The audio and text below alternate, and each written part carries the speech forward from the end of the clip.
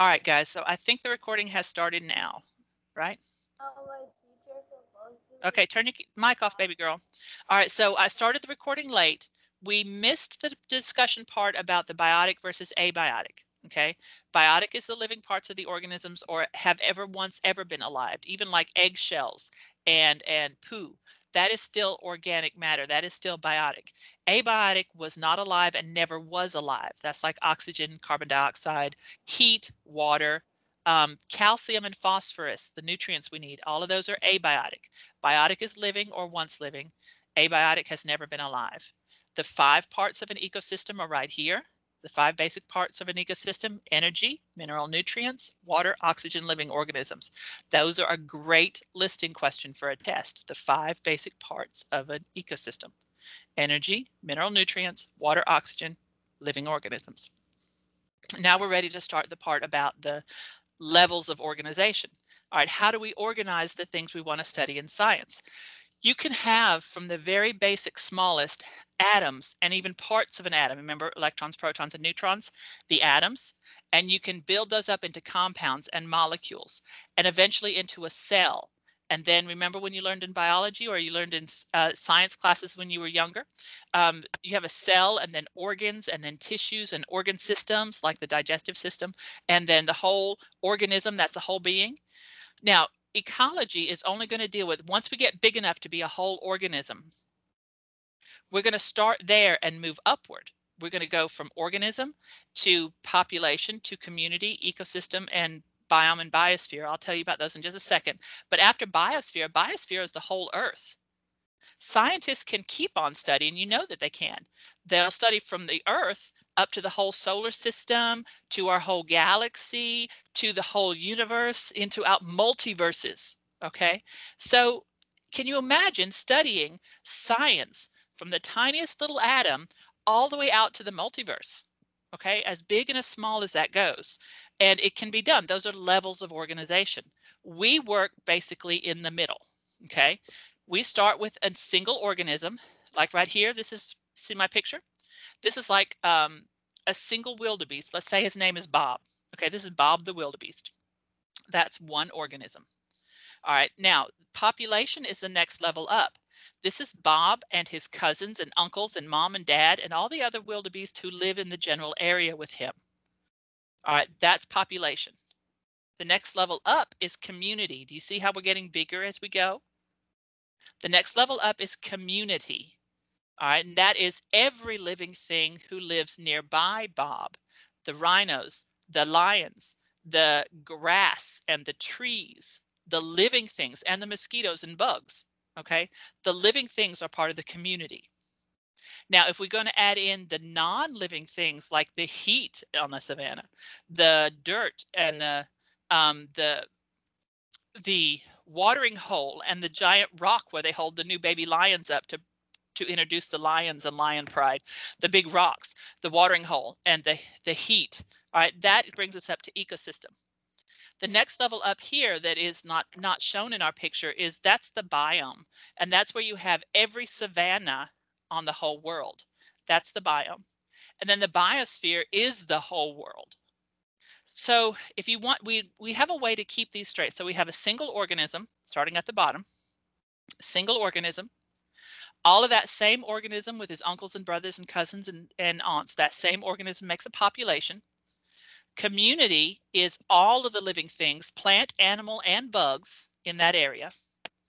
Then ecosystem, we add in the non-living parts like the water and the rocks and the heat. Okay, that's the non-living. Then that's called ecosystem. There's a break in here that's not in the picture called biomes. That's where we list all of the savannas around the world. Okay, or if we were doing, all of the tundra around the world, all of the taiga around the world, all of the rainforests around the world, whatever we're doing.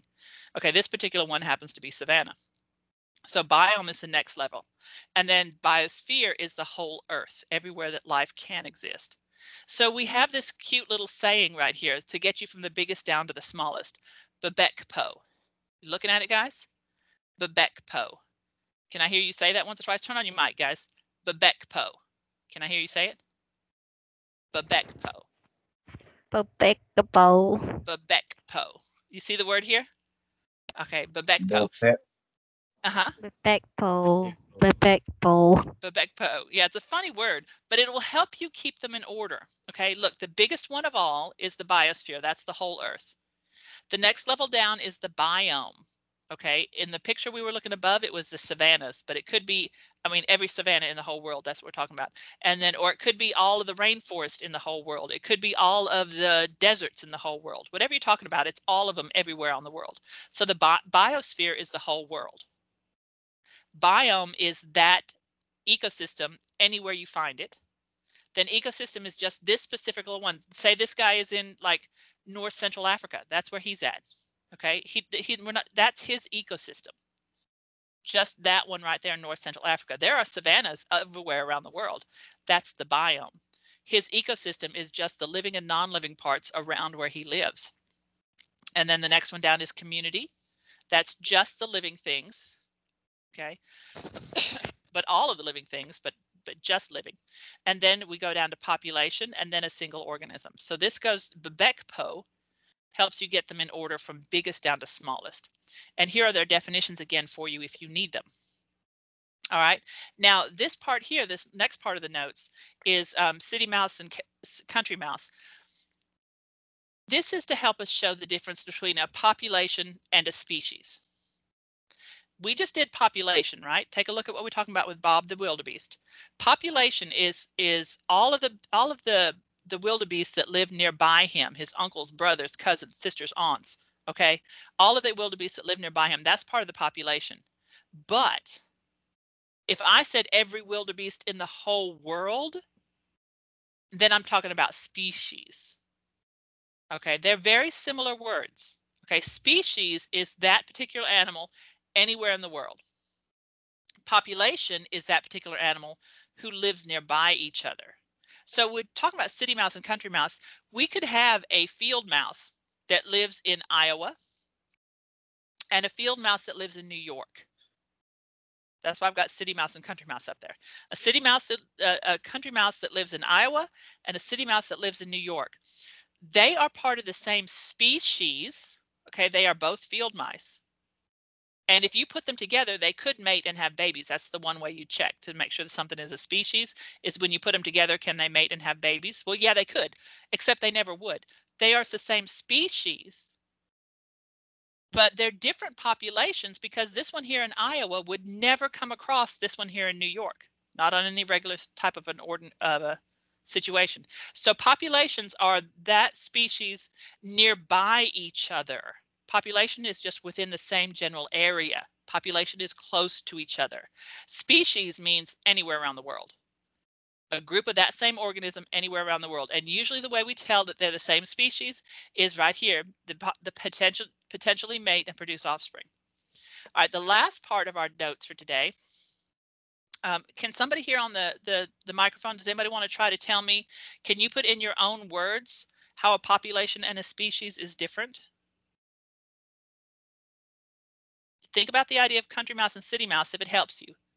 How can you tell me on the mic how populations and species are different? Which one can be anywhere in the world? That particular organism anywhere in the world. Is that species or population? Population. Species is anywhere. Population means they live nearby each other. Okay, think about the population of Memphis, right? That's how many Memphians live nearby each other. Okay, so when we talk about animals, it's a population if they're living nearby each other, but species can happen anywhere around the world as long as when you do put them together, they can mate. The last one today is habitats. Okay, habitats. Habitat is the place where an organism lives. And every different habitat has specific characteristics that perfectly match the organisms that live there and need to survive there. The organisms are very well suited to their habitats. And if something happened to the habitat, the species would have trouble. Habitat is where they live. Take a look at these pictures of habitats. These are all different types of habitats that different animals could live in. You got the desert, the oceans, savannas. You even have houses and farms, okay? And forests and and polar ice caps. You have all these different possibilities of habitats so that all the different species of animals have places to live. A habitat is a place where that organism lives. And every habitat has a specific set of characteristics that that organism needs to live there. So the organisms are very well suited to their habitat. In fact, most animals and plants, if you pull them out of their habitat, they're not going to survive very well for long periods of time. Okay, so take a look at this poor koala bear. You take them out of their habitat and they're not going to be able to survive really well. So the habitat is the place where the organism lives, and it has all the special characteristics that that animal needs to live. All right, you guys, does that make sense to you guys? Mm-hmm. All right, does anybody have any questions for today? All right, I'm going to flip my mic up and I'm going to let you guys make sure that your notes are finished. And if you'd like to, let me see what we have today. I can't remember what we have going on. Um, Let me stop the camera too. We're done with the video for today. Let's see. Stop recording.